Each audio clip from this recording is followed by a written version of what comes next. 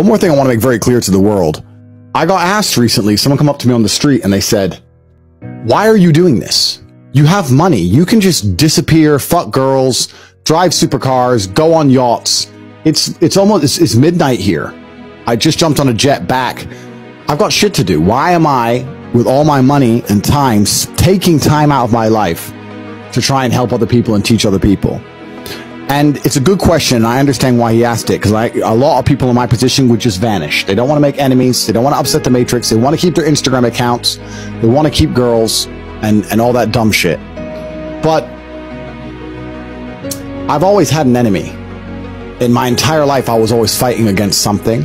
Whether it was an opponent or even being broke, I was fighting against being poor. I've always lived life waking up every day feeling like I had an enemy at the gate. And that's the only way I feel comfortable. And now the new enemy is the Matrix and the New World Order.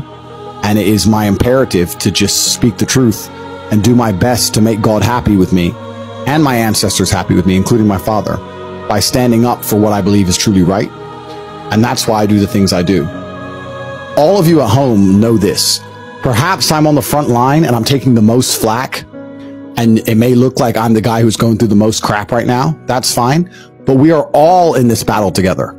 You are either in this battle against the Matrix, because once you have your life together, once you're truly happy and you're truly strong and your finances are strong and you think for yourself, once you resist the slave mind, you're automatically against the Matrix. So your choices are either to resist the slave mind and join the battle as the resistance, like you people are, or accept the slave mind. But then the battle is different. The battle isn't against the Matrix anymore. Then the battle is against yourself. You're fighting against your own weight. You're fighting with your wife who doesn't love you anymore. You're fighting with your own depression. You're going to have to fight.